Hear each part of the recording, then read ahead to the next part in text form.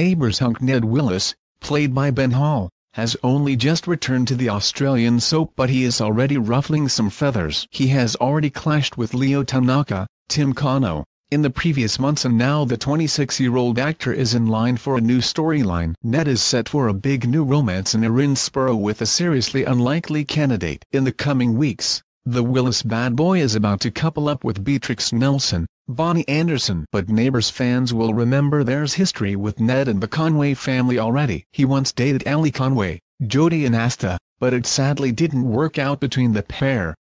Now, Ben has teased what's coming for the future of Ned with his new romance. He confessed exclusively to Express.co.uk, "It's really a nice protective friendship," and Ned finds out what he has been through with Finn Kelly. Rob Mills. They start going on night walks together, and there's a shared history of living on the streets and having a bit of a rough history. Ned, for instance, fell out with his grandparents and ended up in Darwin and got involved with a biker gang. Bea has this falling out with her mum, and they sort of have this mutual pain. They're both the black sheep of the families, Ben admitted. But does the star think they will make a good couple?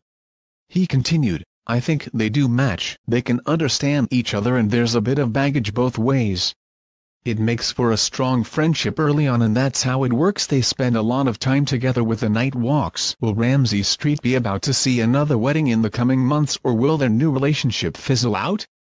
This comes as Chloe Brennan, April Rose Pengili, receives devastating health news. After a series of tests, it transpires Chloe has tested positive for the Huntington's gene. Neighbours airs weekdays on Channel 5 at 1:45 p.m. and is repeated at 5:30 p.m.